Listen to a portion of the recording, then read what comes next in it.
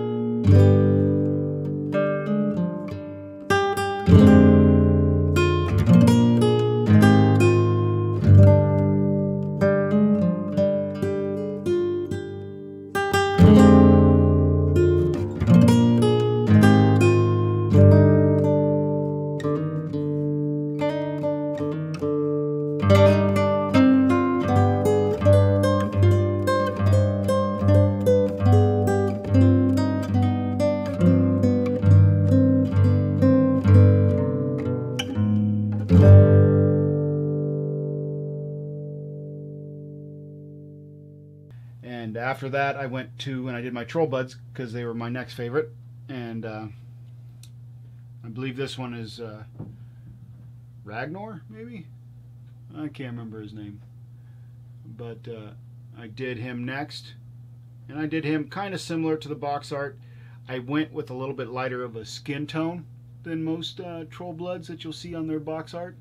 But my thought was that he is, since most of my army is Northkin, my thought process was that they're up in the high north in the cold and snow, so it was a little bit, their skin was a little bit paler than, their cousins that lived in, the more southern part of the country and everything else. So I really liked him. This was the second time I did a tartan pattern, and I think it turned out very good compared to my first one, which we will not talk about because it looked horrible. Too many colors. So with tartan, it's almost better to go with fewer colors. I think it turns out better. So that was him. So he was technically the third one I painted. And from there, I went to Scorn, which Scorn is my least favorite. So I wanted to get that out of the way. Now, all but the Shepherd has came in the battle box so far, the ones that I've painted. So I started out with that. I started to get, try to paint the ones that came from the battle box first, the Warlocks or whatever they're called. And from there I went to, Scorn. I don't remember this one's name. I think it turned out all right. There was a lot of teeny little spots with little gold, and it wasn't as detailed as I would have liked to have been able to pick out. A lot of the armor is really hard to pick out on really small areas. I think it turned out all right, though. I'm not too disappointed with it. I've definitely done better, but it looks all right. And from on the table, it looks pretty good. Anyway, you're asking yourself, well, what do you got up your sleeve now, Zane? What are you going to paint next? Okay, well, I started painting already. And what I started painting was probably one of, I'm not sure. I fell in love with the Legion of Everblight. And, I really like the Troll Blood look. But, I'm starting to think that the Grimkin may be my favorite faction. Because just of the look of the models, when I was first getting into it, it was about October time, So they've got this almost, Halloween-esque theme to them. I really like kind of the glowy purple that they got going on with them and everything else. So I'm leaning towards they might be my favorite. So going on the same kind of theme where I painted most of these all in the same kind of one from each faction and everything else, and being warlocks except for this gal here, who is just I think she's just a single. I don't know what she is actually. Anyway, the reason why I didn't keep continuing on one, I was like, well, I got all these other colors. I want to keep painting different stuff. And so that's what I did.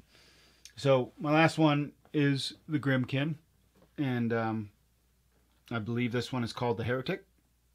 And so far I've got quite a bit of it done. Now what I'm going to do is I'm going to finish up this gold that I missed here. And then I might go ahead and add my highlights to everything. First, on my gold, add up all my gold highlights, and then start working on this white. Because after that, those two things are done, I'll have a very easy point left to do with just the fur. But I'm really, so far, very pleased at the way this is turning out. Let's see if I can't screw it up before the end of it's done.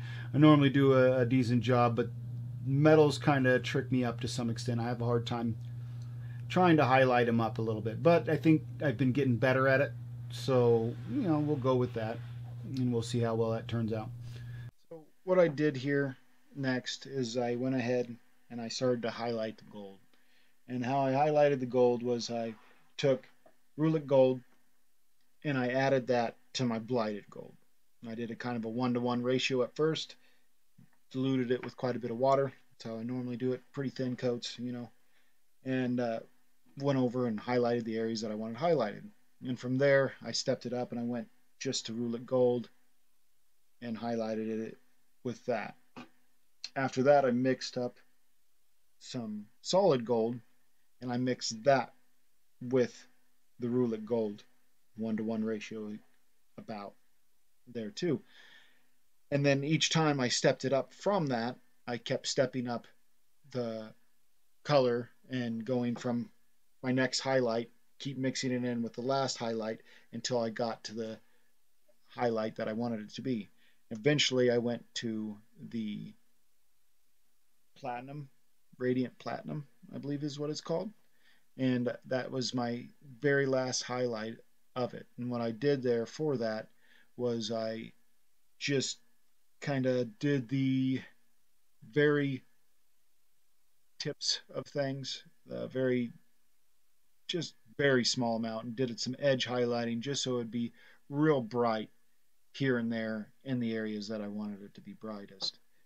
After that, we went along and I started making some highlight. Well, I base coated. Sorry, I base coated what I'm going to call is the toga because I don't know what else to call it. It's kind of a dress. It's kind of not a dress. It's got a cape, or was it a cape? No, it's a toga. All right, it's a toga. And how I did the toga was I started out with the Minoth white base, and like I said earlier in the video, it was very yellow, and I was concerned that after I base coated, I was like, oh no, this is too much. And I tried to wet blend a little bit of that and a little bit of Minoth white highlight together to really give the you know uh, depth and shadows and a nice smooth finish. And I didn't record any of that because I'm awful at wet blending, and you guys don't want to see it, and I don't want to show it. So you'll see here in a little bit that I took a little bit of that Minoth white highlight and mixed it with the Minoth white base and highlighted on that.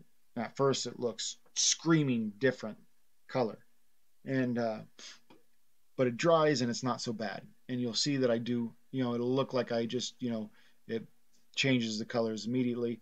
No, it was several highlights before I got it to where I actually thought that it was fairly good. Um, it took quite a little while. I mean, just that's part of doing this is just taking your time, having fun while you're doing it, trying a little bit here, and if it works great, then hey, keep going with what you got, what's working for you, and that's kind of what I did. And after I did my Minoth white highlight mixture with the Minoth white base, I did the same thing that I did with my gold, and I went straight with Minoth white highlight. And then I went it up a step further, and I went a step with a little bit of white in it, white, the Morrow white, and just the Minoth highlight.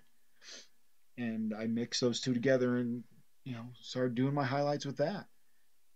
And then eventually I went all the way to doing it with just the Morrow white. I had the very edges where I wanted it to be the brightest, the top of the toga there, and some of the top of the ripples in the cape itself, or ruffles, or whatever the hell you want to call them. But I think it turned out pretty well. You'll see, some pictures of it and everything else that I did, and I tend to like it pretty well. I didn't get caught on video of me painting the little bit of fur that's attached to his gloves. What I did there was I added beast hide. I used beast hide as kind of my base of that, and then I went from there. I think I added a little bit of umber to it. What the hell is it called? Umbral umber. Nice. I added a little bit to that, so it was just a tad bit darker. And then I added Hammerfall khaki for a highlight, and then eventually highlighted it up with Troll Blood highlight with a little bit of Morrow white at the very tips of it. And then that was basically it for the paint job. And I'm pretty happy with the paint job. I went ahead and I pinned him down into the base that I had, and I made the base kind of fall themish, considering that they're kind of the Wicked Harvest. So you might as well be having their base done in kind of harvest fall theme. And I added some leaves, a little bit of fall grass, and some different kind of stuff. I added a little bit of dried seagrass for the little tuft there, and I think that really added to it. I just want to remind you guys that if you like what I do here at Smith Family Gaming and enjoy my videos that I make and the videos that Roland and I make, and Candace and I make, and all the stuff we make here, make sure that you like and subscribe and share with all your friends. That way, they know that this is a nice, good channel, and that'll let us to grow more. And I'll know that you guys actually enjoy watching this, and I'm not just wasting my time. And hopefully, we'll be able to afford to get some more new stuff to either show you with unboxings or having just me paint some stuff up with new paint or new products. Uh, so thanks again for watching. Well, I always appreciate you guys. If you have any comments, please leave them down there. If you got any tips or anything else like that, just leave some comments and let me know. But I want to thank you guys for tuning in, and we'll catch you next time.